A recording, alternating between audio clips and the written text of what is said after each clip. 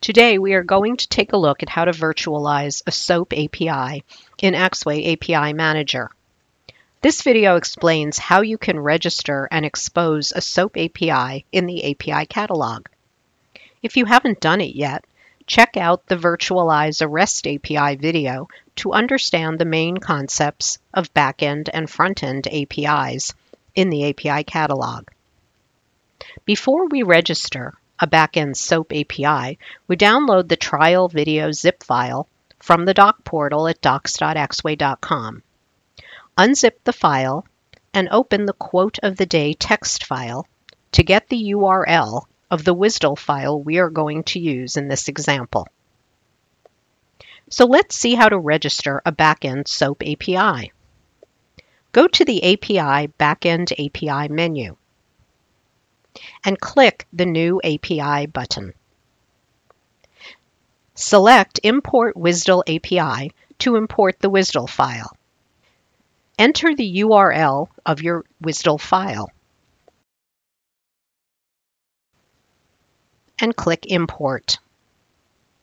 You can now see the Quote of the Day API in the Backend API list.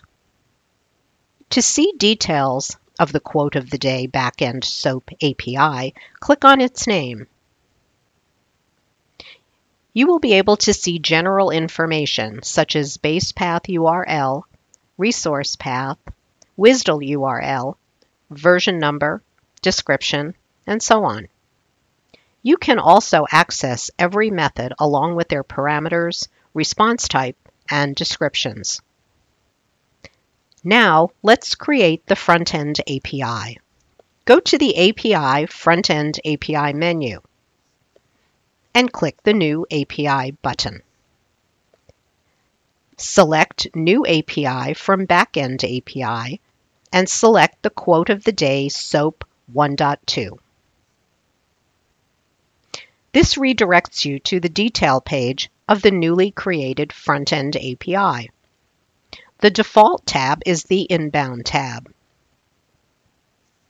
Have a look at the resource path and modify it if needed. Then we need to define how to secure the API call by selecting an authentication mechanism. Select the authentication option from the Inbound Security drop-down list. To keep it simple, just pick the pass-through list item and click OK. If you'd like to learn more about the inbound security mechanisms, view the Secure Your APIs video. We'll also add an image for the front-end API. Now click Save in the upper left corner of the screen to save your front-end API to the catalog. Your front-end API now appears in the list.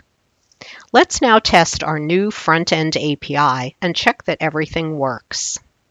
Click on the Quote of the Day API. Then go to API Methods. Select the Get Quote method and click on the Try Method button. We don't have any required parameters in this case, so simply click the Try Method button. The result appears as a SOAP response below with a status code of 200. Your SOAP API has just been virtualized with the Axway API Manager.